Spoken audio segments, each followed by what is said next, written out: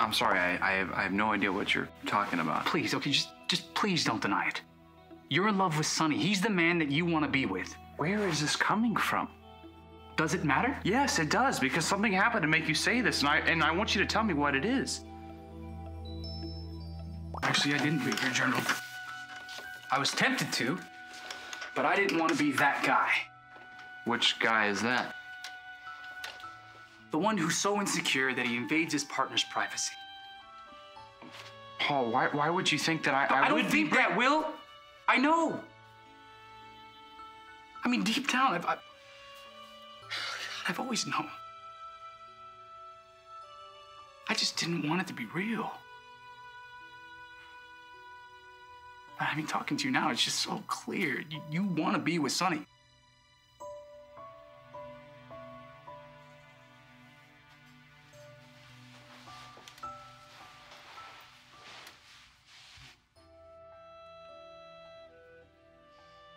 I'm not leaving you. Yeah, maybe not now. But eventually you would.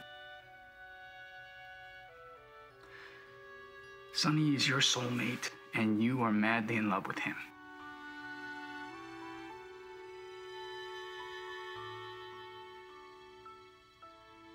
Paul, And the only reason that you're still here with me right now is because, I'm in a wheelchair. Right?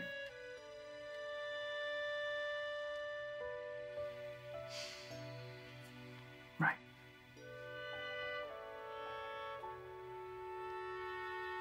I'm so sorry. Can I explain? You don't have to. I need to. I need you to know that I never meant for any of this to happen.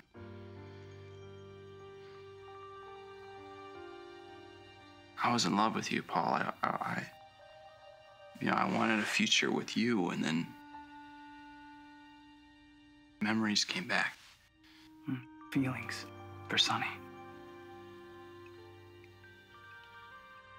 I tried to fight it at first. But it was like my past and my present were colliding. You know, and there was you, and there was Sonny. And you knew you needed to choose. I tried so hard to push those feelings away. I wanted them to stay in the past. But they wouldn't. Because those memories and those experiences, they're in my blood. They're in my bones. They're who I am.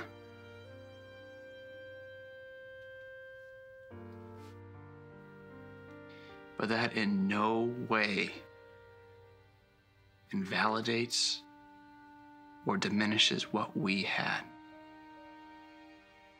Paul, my love for you was real. It's just didn't compare to your love for Sonny.